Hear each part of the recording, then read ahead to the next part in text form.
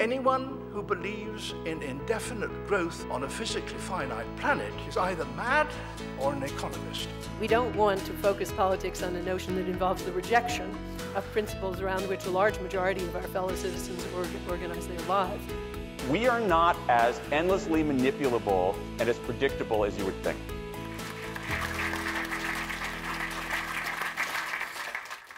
I want to take you back now 100 years to 1912. And we think of a century as a long time, but really it's well within our expectations of life for children born today now. Almost exactly a century ago, this is what counted for ships' discovery. This is the Terra Nova in Antarctica crushing into the ice pack. And this is Scott's ill-fated expedition.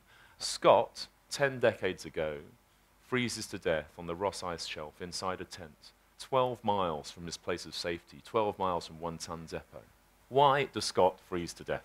When you come down to the underlying process of why it kills you, it's really to do with these things. These are called mitochondria. They're inside every cell that you have. They generate the power within your cells. They're sort of biological batteries. They separate charge. They pump charge, positive, negative charge on either side of the membranes and create these sort of hundreds of biological batteries in each cell. So Scott dies because the molecular process in his body begin to arrest as the cold takes him down inexorably to a pathway to death. Now, in my travels, I came across another person, Anna Bagenholme, who's quite remarkable, Norwegian 29-year-old skier at the time, who also froze to death. But the difference between her and Scott is she survives the experience. She's out skiing, she catches her edge of her ski, falls onto the back of a very thick covering of ice, slides into a hole, and is trapped in an air pocket between freezing water and the thick layer of ice above. Her colleagues can't pull her out, and she remains trapped there, struggling. And after about 40 minutes of struggling, she is limp and is not moving anymore, presumably fully arrested at this point. Ski team arrive, break her out of there. She's blue and she's lifeless and has no pulse, and they start resuscitating. Helicopter arrives. At the point at which they arrive at Tromso, she has had a downtime of 2 hours. So downtime for us is the time since you last had spontaneous output, so spontaneous activity of your own heart. Now, in London, in an A&E unit, if someone comes in with a cardiac arrest, the first thing we ask the crew is, what is the downtime? And if that number is any more than about 20 minutes, we're pretty pessimistic about us getting a person back who is going to live an independent life, because usually by that point the brain becomes so damaged that they're not going to survive it. And the team nevertheless decide to continue with the resuscitation, because her core temperature is extremely low, and they're hoping that the same thing that stopped her heart will also have protected her brain. They take her upstairs, they put her on a heart-lung bypass machine, they warm up her blood, and after another hour of resuscitation, so now 3 hours before her heart first stopped, since her heart first stopped, her heart starts beating again. And 9 months later, that is her. And I've met her, and she's very, very, very impressive. And she survives with almost no residual deficit of any kind. She's got some weakness in the muscles of her left hand. Now, why is she alive? And you have to ask yourself what happens in the intervening 10 decades that facilitates her survival. And the answer is this massive rate of progress in science, medicine, and technology. Let's take on some of those points very quickly. This is Christian Barnard, 1968, first heart transplant. But the history of heart surgery is outrageously brief and outrageously bold. We did not operate on hearts until the beginning of the 20th century. It was seen as a dynamic organ that was inoperable. And that lasted through World War I. There were some fledgling attempts to operate on the heart of wounded soldiers with no real success. It wasn't until World War II when a surgeon called Dwight Harkin arrives, seeing waves and waves of casualties arriving from the D-Day Normandy landings.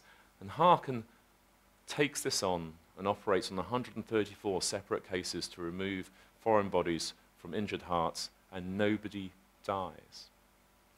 And it's that episode that opens the continent of the heart to exploration for everybody.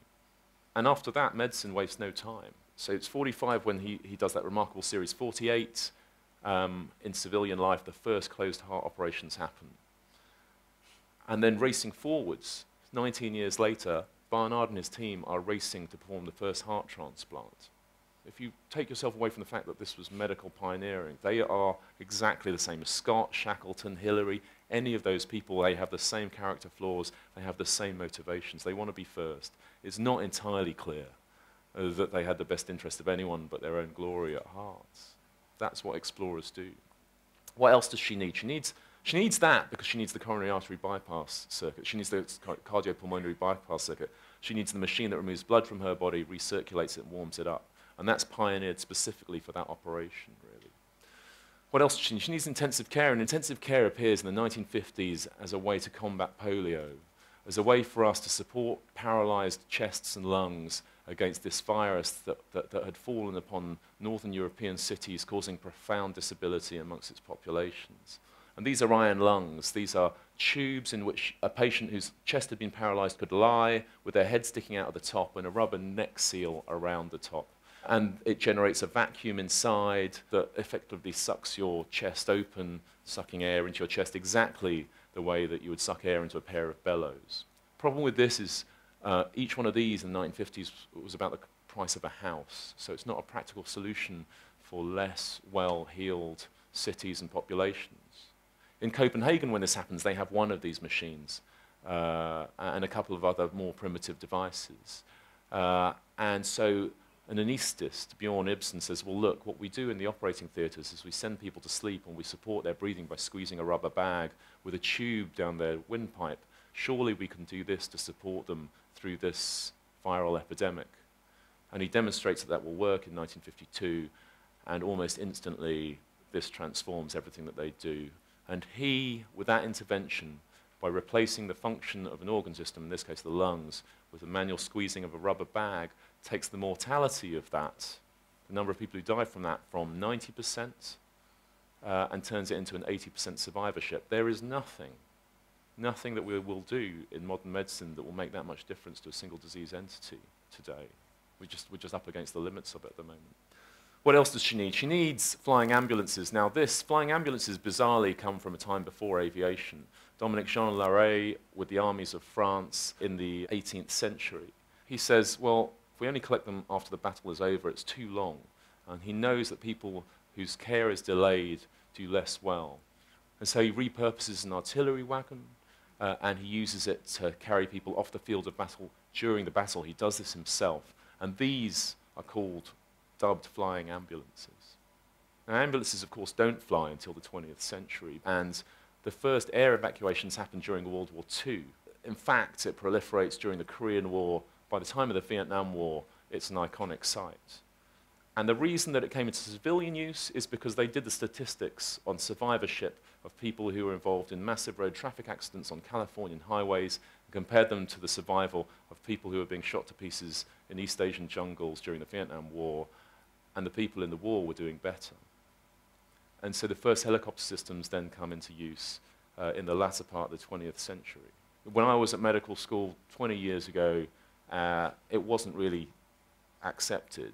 People still aren't sure that it's the right thing to do, but nevertheless, this is the modern innovation, the point of delivery, the care that we deliver in our hospitals extended beyond its walls with immediacy. And that's what it takes to extend survival in these extreme circumstances. Now, it's not just about medical science, it's about the engineering that you require to facilitate it. These were the most important fighter aircraft in the Battle of Britain, shot down more enemy aircraft than any other single fighter type. And I show you these because they're differently built from the Spitfire. The Spitfire was an all-metal body by the end. The fuselage of these was wooden stringers covered in Irish linen doped with nitrocellulose. There's fuel in the wings, there's fuel in front of the pilot, and when a round of ammunition comes through that fuel tank, flaming fuel pours into your lap. You have your hands on the control column, which you can't let go of, otherwise the plane will crash, and your hands and your face burn, and the pilots likened it to sitting in a vehicle at the center of a blowtorch, and indeed these were some of the men who had to endure that. These were and became the most severely injured people from fire who survived that experience in history. And when they returned, there was the question of what one might do with them. The first plan was to institutionalize them away from society, to protect them from society and society from them. And yet a surgeon called Archie McIndoe decided that wasn't acceptable, and developed the techniques, the early techniques of reconstructive plastic surgery that had been developed by his cousin Harold Gillies during World War I to reconstruct these warriors. And they did this with this remarkable technique called the waltzing pedicle. So in those days, because they didn't have microscopes on which to snip out very tiny blood vessels and plug them in at the new site, they did this remarkable thing where they would cut a three-sided rectangle on the abdomen or the chest. They would open that like the rear cover of a book. They would cut a pocket, usually in the arm, and they would tuck the free end of this flap that was kept alive by its primary connection into the arm, and they would stitch it into place and leave them with this strange anatomical arrangement for several weeks while it grew in its new blood supply. They'd then sever it from its original point of connection, and with this arm could now move anywhere, and the flap could be moved up onto the face, and that's what you're seeing there. Harold Gillies talks about plastic surgery as about always being a battle between beauty and blood supply, and this was it. And these operations took dozens and dozens of procedures over many, many months, but it led to the reconstruction of people who would otherwise have had nothing in the way of facial features really to come back to.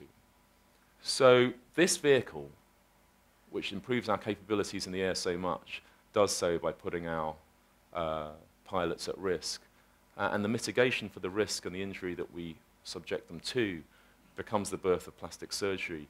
And all of this is the same advance as any other advance, that we stumble forwards and we create as many problems as we solve, and we just solve the next problem. All of that is a necessary step towards this part of Anna Bagenholme's survival. She needs this helicopter. That helicopter can't land when it arrives at her scene, and it needs to pick her up out of the snow hole in which she is.